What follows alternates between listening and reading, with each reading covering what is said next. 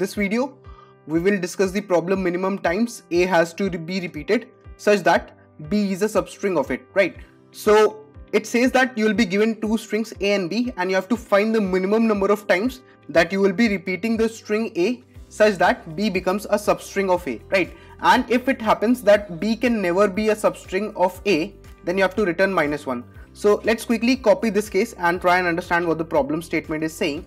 So if I'll have this case, so let's say if the string is given to you as A, B, C, D, that is the string A that has been given to you, and let's say the string B has been given to you as C, D, then A, and then B, then C, then D, and then A, and then B, right? So if this is the second string given to you, so what you can do is if you repeat this string A, B, C, D, right, the first string, so what does it becomes? It becomes A, B, C, D, right? After that, let's say if you repeat it again, so do we get this substring that is C, D, like this, C, D, A, B, C, D we get, C, D, A, B, C, D we get, but we need A, B as well, right? So we need to repeat it again. So you can see that A, B, C, D I repeat again, and after that I can easily observe that I'll get this particular substring, right? I get this B here. I can get B as a substring of A because now C, D, A, B, C, D, A, B is occurring in the particular string, right? If you will see, not this substring, but this is the substring B, right?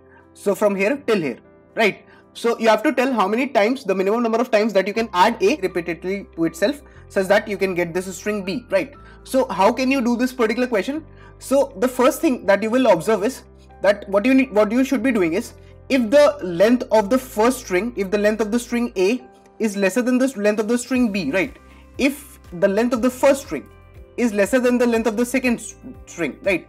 If B is greater, then B will never become a substring of A, right? So for B becoming a substring of A, at least B should be equal to the length of A, or A should be having greater length, right? So I have to repeat, I have to make A is equal to A plus A kind of thing. I have to keep on adding A with itself until and unless it is greater than B, right? So this is one thing that I have to notice.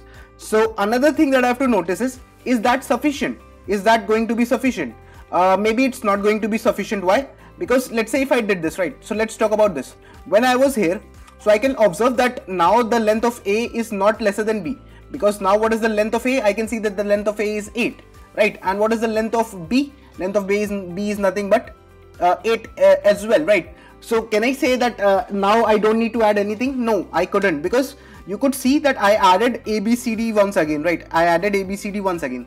So what I'll do is first of all, I'll check if A's length becomes greater than B, greater than equal to B, right? So after that I'll check if B is becoming a substring of A or not, right? So I'm checking, is it becoming? No, it's not, right? In some cases it might, in some cases it might not. So if it does not become, so should I return a -1 for this case? No, I should not. Why? Because I should add the string A once again to itself. So I should add A, B, C, D such that I guess this particular substring repeating, that is C, D, A, B, C, D and this, right? C, D, A, B, C, D and A, B. I get this string. So that is what I have to do. That if the length of the string A is lesser than the length of the string B, till then I'll keep on adding, and then after that, once its length is greater equal to the length of B, then I'll check that if it's equal, then I'll return the number of moves that I've taken. If it's not equal, then I'll directly not return -1, but I'll try to add it once again just to check that if it can become a substring, if B can become a substring of A, right? So this is what I'm doing. Let's try and quickly write the code for this particular approach. So what I'll be doing is, first of all, I'll be given the strings A and B, right? So I will require another string, let's say string str, right? Because I'll be updating A every time, so I need a string that contains the original string A, right? So I have stored in the string S, I have stored the string A, right? Now what I'll do is I'll mark the number of moves initially as 1, right? So after this, what I'll be doing is I'll be running until what? A dot size, until my A dot size is lesser than B dot size, right? I'll be changing the string A. So until my A dot size is lesser than B dot size, till then I have to add, because if the size of the string A, if the size of the first string is greater equal to the second string, only then the second string can become a substring of the string A, right? So that's why what I'll do is I'll do A plus is equal to S. So I'll keep on adding, right? And I'll also do moves plus plus. I'll keep on incrementing the number of moves that I've taken. After this, I know that in strings I have a find function, which in the worst case has a complexity of order of n square. So I can apply it and I can check in the string a that if a dot find b, if in the string a I am able to find b, right, if it's not equal to -1. So if that means that in the string a, b is actually present, so b is a substring of a. If this is true, then in that case what I'll do, I'll return the number of moves that I've taken so far.